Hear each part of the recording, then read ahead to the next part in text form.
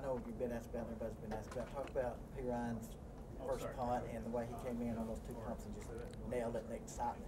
Yeah, that was an exciting time, especially coming out on the field. I know I was bouncing up and down when I seen him, lay a nice solid hit on the returner. It looked like he was finna return the ball too. So, and then that just speaks volume to him and how he's been working. You could easily come here and just be satisfied with being a walk-on, just being somebody on the team. But for him to come in, and I think the 2 punts he had, really flipped field position. Really got, put the Tennessee offense back. So, I mean, and there was some pretty good-looking punts. So that just speaks to how he's been working, even though he's been labeled a walk-on. Talk about y'all's goal line stand down there. Mm-hmm. You had them 4 plays and Diggs gets the scoop and score. I mean, that was just something special to see. They're trying to, do the QB sneak, and he tried to go over the top, and Shane Lee punched the ball out, and Diggs goes for like 100 and something. I mean, that's just something that our defense, even though adversity comes, you never want nobody to get that close to the goal line. But when it came, all the players stood up and said, we can't allow this touchdown. So, I mean, that's just something special to see throughout the defense. Ty's tackling, you need to work on his form a little bit maybe this week. I mean, he had a good near leg near shoulder. I mean, you might criticize the wrap up, but as far as that, like near leg, near shoulder, when you can generate that power and through your hips, you'll stop a lot of people.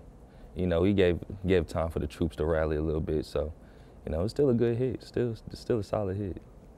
Do you guys do what do you do during the week? Because there's that possibility of an illegal tackle that could force an ejection for a game. Do you guys work weekly on any type of form tackling? Maybe not necessarily on another guy, but dummies. Is there stuff that you guys do each week, or is that stuff from the fall? I mean, we do tackling drills. I mean, every day, Monday through Thursday.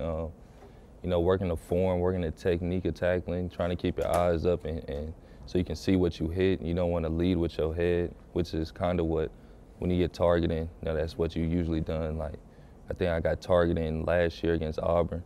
If I'd have kept my eyes up, it would have been my face that hit him. So I wouldn't have got ejected. But since I lowered my target and my head hit the guy first, the crown of the helmet. So, we work that every day, trying to keep your head up.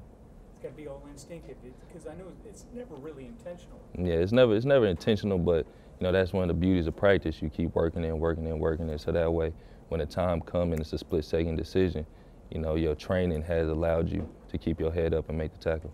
Let's do final 2. On the interception, a lot of folks say sometimes you're in the right place at the right time, but talk about how important it is that you guys practice that if you're in the right place. Mm-hmm. Things are going to happen like that. I was guarding the guy pretty good. Had Xavier on the inside, so I knew I could play a little bit more on the outside. So when the receiver had caught the ball and started juggling with it, intentionally I was just going to punch it to the ground, but X had made the solid hit. And when he did it, his hands kind of shot the ball up to me. So I had to, it was right there, so it was like a gift. So I had to take it. I couldn't leave that up to chance. But, we work that. That's something we work every day, like, making plays on the ball. If the ball gets juggled, I need to catch it. Nick Perry, in our drills, after we catch the ball from the coach, he throws it to us like an alert. So you got to be alert to catch the ball. So, everything that we do in the game, we work. Time for one more.